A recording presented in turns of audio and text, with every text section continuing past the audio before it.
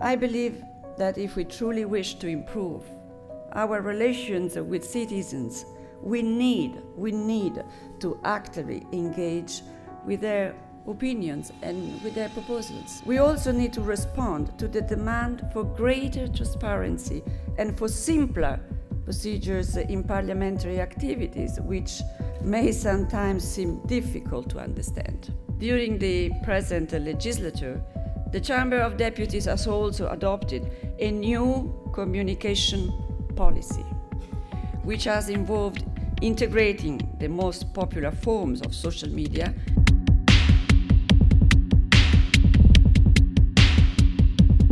The ECPRD, that is the European Centre for Parliamentary Research and Documentation, is an international organization that comprehends more than 60 parliaments, European parliaments, and some international bodies, plus the US Congress. The aim of the ECPRD is to make possible the interchange of information about legislative competences, work, and parliamentary knowledge.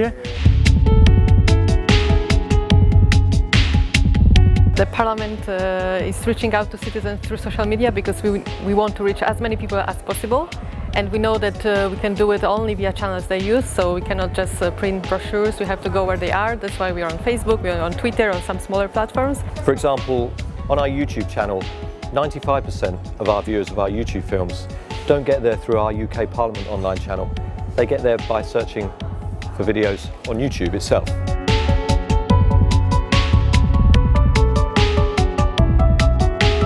For us, the two biggest projects are our Facebook page with almost 1.5 million fans, and our Twitter account, which has more or less 270,000 followers in all 24 languages. We're still finding our way with Facebook.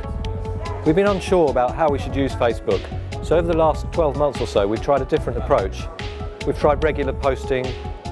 We've tried to engage with some of the posters, some of the postings that we have back. We've set certain times of the week to engage with business content, certain times of the week to engage with perhaps lighter content, such as visiting Parliament or engaging with the artwork collection in Parliament. But we don't neglect other channels. We're also very active on, for example, LinkedIn, because there's another audience than on Facebook. We're active on Foursquare, because this is the way to reach to other audience as well. We are active on Spotify, for example.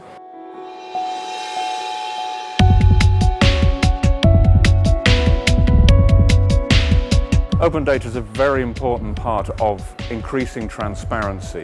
There are some countries who not only have done almost nothing about open data, but have said that they're not going to, and they don't want to. At the other end of the scale, there are other countries.